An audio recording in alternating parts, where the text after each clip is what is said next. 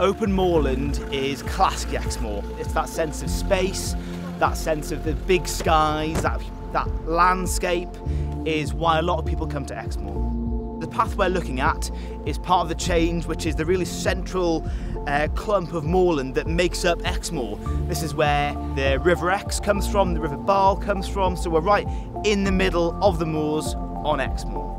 The Chains is a very popular place to come for horse riders, for walkers, for school children that come out of our education centre here at Pinkery, so it gets a lot of use.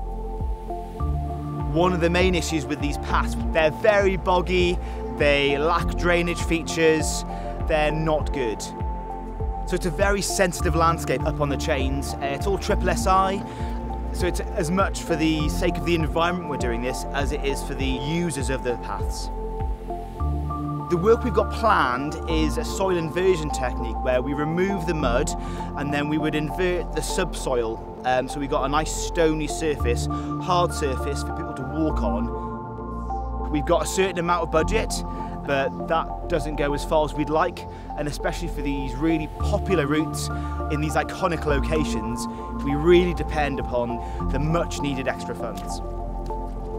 It's all about getting people out there, and getting them out to experience Exmoor in these wild places as easily and as safely as possible. But to really get an excellent surface that's good for the environment, it's good for people walking on it, we do desperately need the Mend Our Mountains funds.